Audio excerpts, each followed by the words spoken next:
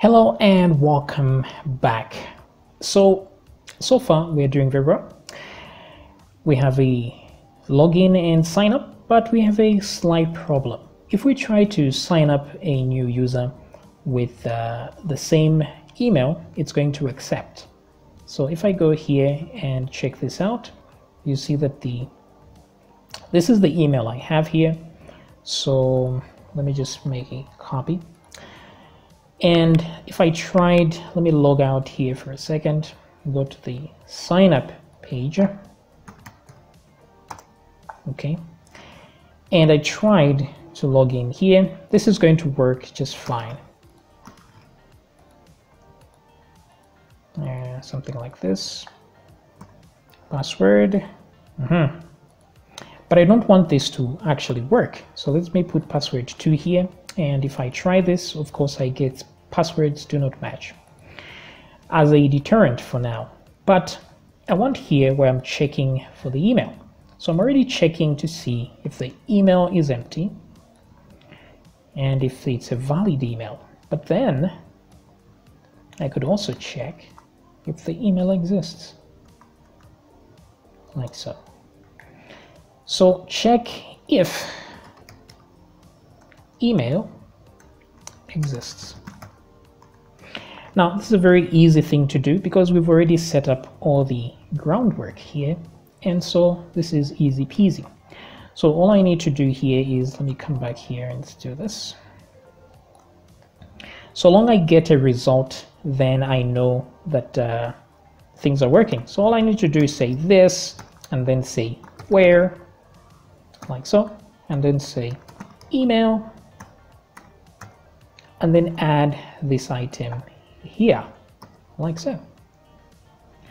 So this, like that. So this will return something, or it will return false. So if it returns false, I'll put an exclamation point. If not, oh wait, if it does return something, that's when it's bad. So if it returns an email, then that email is already in use, like that. Okay, pretty cool. So if I come back here and try this again, that email is already in use. It's as simple as that. Okay, this is the beauty of building a very powerful MVC system, because everything becomes very easy to do after the hard work of connecting all this together. So easy like that. Now that we have that, we cannot add another user like this. So let's add just a different user, Mary Perry. This one will also be a super admin, female. Yes. Let's try Mary at yahoo.com. And yes, let's add this user. And we've added that user. So let's say Mary at yahoo.com. Let's put the password and log in. So you see now we logged in as Mary. Very cool. Okay, so let's change just a few things at the top here. Now, the things we're going to be doing here are just creating schools, creating classes, adding lecturers and school staff, and then giving tests to students and displaying the results. That's it. So let me change this a little bit here. Let me go to the nav view. I want to just copy these classes over here and put it right above there. This one will change to staff because these are staff members. And then we'll add one more here that is students. And then this one is schools. Okay. This makes more sense. Very good. So we'll have a list of schools. We have the staff members for that school, we have the students for that school, we have classes in that school, and tests for that school. Okay, so this is good. So I will click on stuff, which is users really, and let's add what we can add. So let me close all the files here, too many files open here, and I'm going to go to let's see the home page, and I'm going to copy all this. Now if I go back to the logout, you see that I forgot to comment this properly, so I'll say logout controller, and then I want to create a new controller, paste there, and change this to users. Okay, so users controller, and do that as well here, users.php, save. Okay, so even here we will get a file called users. The rows will be there, that's okay. We are finding all anyway from users, so this is fine. So users is go to new user, redirect login. So everything here remains the same, and rows there. Very cool. Okay, so once we are done with this, all we need now is a view down here. The home view is like this. So let me just copy all of this from the home view, right click on views, paste that, save this as users.view.php. Okay, so we have the nav, header, footer, container, but there's a profile view here that I already did what I needed to do on the container, so I can easily copy this.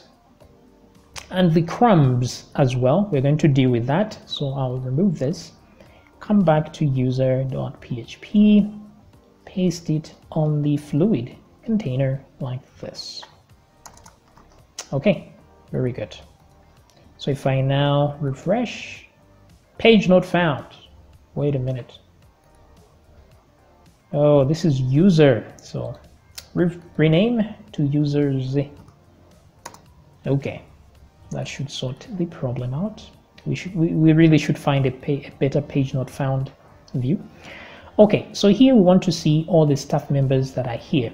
Now Bootstrap comes in handy here. Let's go to where it says card. Yes, so we can look for a nice card. I do like these. We can use this for users display.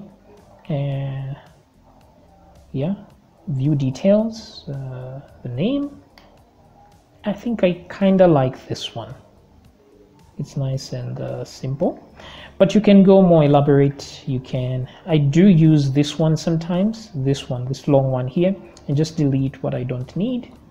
But for now, I think we need something simple, just a button to click to go to the profile, and then slide details, the username and the rank here. So this is good, we'll copy that. Let's come back to our page, and I will paste this here like this. Okay, like so. Now I want this to be the max width. So max width 18. I think let me do minimum width as well with the same thing so that it stays the same. Yeah, let's see what that does. So refresh, and there we go. That's a card, but it doesn't look so good because there's no image here. So what I want to do is get the image. We did have an image thingy here, and I will copy this from the profile page where we just have the image, and replace, but not replace completely. I'll paste here so that I can still see the styles. Width, I don't need to deal with the width here because it's automatic. All I need is to make sure that I have the alt for SEO, and I have the correct class. So I'll just do this, move this class into here, just leave a space there, then I can get rid of this guy. Okay, pretty cool. Back here, let's refresh, and there we go. Now I don't want it to be rounded at all, so let's remove the rounded thing. rounded circle out. I don't need the border either, so anything border out. I don't need to add this D block either, out. The auto, actually I don't need any of these styles at all. So refresh, and there we go. This is just fine. I have a bracket there, which I think is lost right there. So let me change this from 18. I think that's a little bit too big, to 14 rems.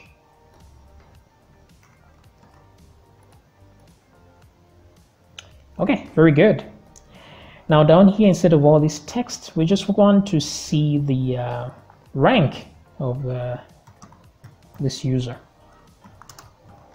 Okay, let's back here, refresh. So pretty simple enough. Name and then the rank, and then go somewhere. We can change this profile, or we can just say details. That's entirely up to you. Profile, yes.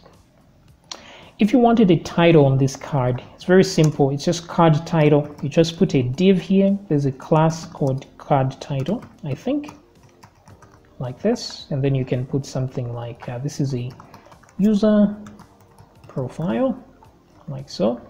And it will show up very nicely.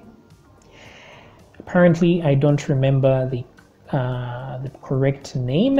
It's card title. So why isn't it working for me? It looks like I got it right, no? Card title, yes, I did. But maybe it's not the correct thing. What I want is this. That's a card header, not title. So my bad, card header. So there's a header and you can add a footer as well. They look pretty good. So yeah, user profile. You can add a footer here as well for extra stuff, but we don't need it for our purposes. So here what I want to do is loop through here, loop through this stuff. So if I go down here and duplicate this, come back here and refresh, you see that it goes down here first of all. Now I need a little bit of a margin between the two. So here in the class, I will add a small margin. M1 should be good enough. Let's refresh. Maybe too small. Let's put 2. And then for me to have them go on the opposite side, I'll say div. I'll create an extra div here. And obviously I just need to duplicate this, push this in. Then this one, I'll give it a class of card group, like so. So once I do this, it should move to the other side, like so. And if I want to put them in the center, I'll say justify content center. So if I want them on the left, I'll say start, on the right, I'll say end, but in the middle, it's center. And there they go, in the center. I do love these guys with shadows, so I will put shadow here, simple shadow like so. And there we go. Maybe not so good, but yeah, you get the idea. You can remove what you want. Maybe let me put shadow small like this, just a small shadow. Yeah, something like that. Okay, so pretty good. Now let's add some actual content here real quick. So I want to loop through these guys. I just want one of these. So here I will just say for each. So put a PHP tag and say for each, like so, and say rows, and this will end with row. But I don't want it to be like this, so I'll close this tag like so, and close that here as well, and then do the same thing here, and for each. Okay, like that. So this is a loop. So I've only put 1. If it's really reading the information, there'll still remain 2. That's good. It means everything is working well. So let me copy this, and right here I want to put first name and last name. So I'll do this, equals first name, close that, and then copy that, duplicate it, leave a space, paste, and last name. and then this is profile, that's fine. I'll paste here and say rank instead, like this, and then come back here and refresh. Okay, so we see actual data here. Now, I don't want to have to see that thing in the middle, so I'll do a string replace. The string is the underscore, and I want to replace that with a space. And this is not what I wanted. It's string replace, and remove this, put that there. Okay, good, that should work. So super admin, yeah, very, very nice. Okay, so at least now if we click on stuff, we see the stuff, student, nothing, here, nothing, schools, nothing, but at least here we have the staff members. So we're going to continue with this, and so that when you click on here, we go to the profile, we see an actual image, upload images, blah, blah, blah. See you in the next